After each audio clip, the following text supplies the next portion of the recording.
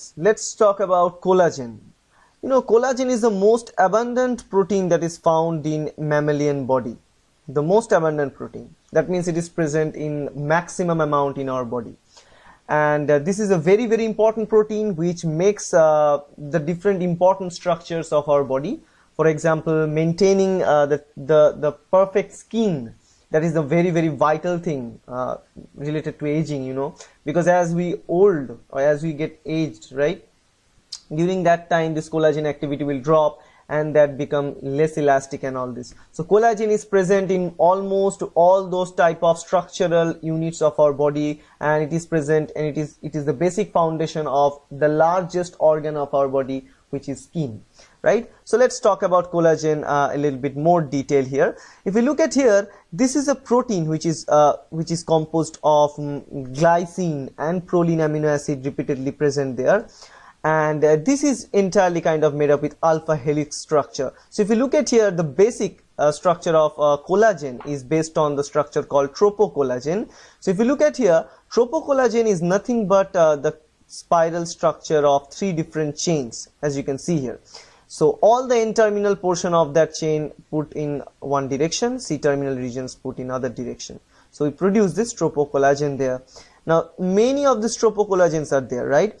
Now once the tropocollagen is present, it no longer can produce collagen or any structure, because this is tropo and it is simply called as a pro-collagen because it is the early stage of collagen, inactive state of collagen. Now we need to activate this collagen, and this activation is brought about by a peptidase enzyme that is called pro-collagen peptidase. Now this pro-collagen peptidase will cleave all those terminal region of those pro-collagen molecule from the N-terminal end as well as from the C-terminal end. So as it cleaves all those N-terminal and C-terminal part of this pro-collagen molecule, it converts the pro-collagen into 3000 angstrom long tropocollagen. So this is now will be called as a tropocollagen, or the base of collagen structure.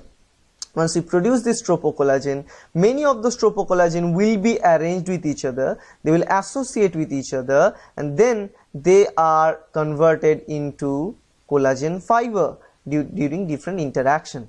So as you can see here, the base structure or the amino acid structure of this tropocollagen, of the collagen fiber, usually consists of glycine in repeated units. Glycine is the smallest kind of amino acid that can be present, and they also have proline, which is a very bulky ring containing amino acid. Now arrangement of all those glycine and proline, majorly glycine, which is generally not found in all the amino acid, all the different other types of proteins, but glycine is present in this collagen, which is containing a huge part or making a huge part of the collagen fiber. And if you look at here, the thickness of the collagen is 15 angstrom, and many of the 3000 angstrom long tropocollagen moieties will be arranged with each other to finally, you can see here the cross linking between them.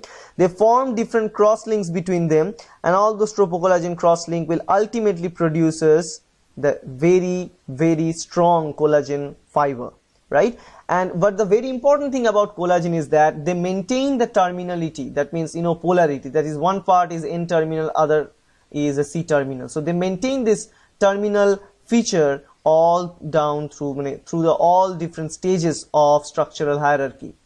As you can see here, this cross link is formed, and these cross links are called aldol histidine cross link, because the cross linkage is actually conducted between the histidine amino acid that is present in the collagen backbone, and this is due to the aldol condensation process. So cross linking is done.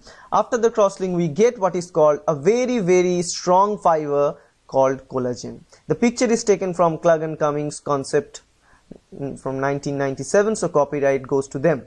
So if you look at here, this is the structure of muscle. This is the structure of muscle, and actually the entire muscle that we see is mainly made up with this type of collagen fiber, and it is also present in skin and many other regions of our body, not only for human being but also for all the mammals, and it is the most abundant protein in mammalian body.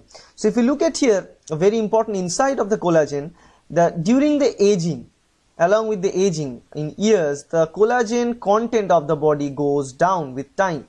As we grow older, the collagen content gets less and lesser in our body. If we look at here, you can see that at the very beginning, very earlier stage, at the young adults, you can see the collagen is there filled. 85% of this middle layer of the skin, that is epidermis is the outer layer, and in between the dermis region is filled with this 85% of the collagen, and it is holding the structure together very firmly.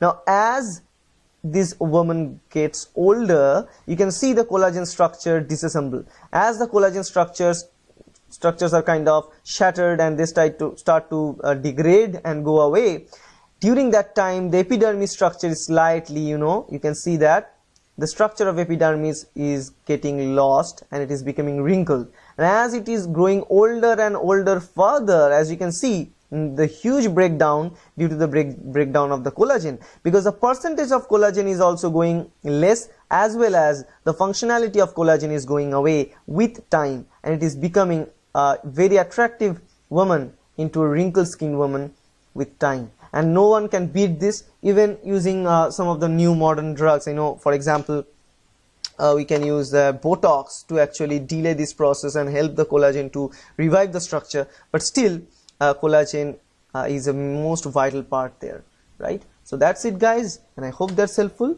Thank you.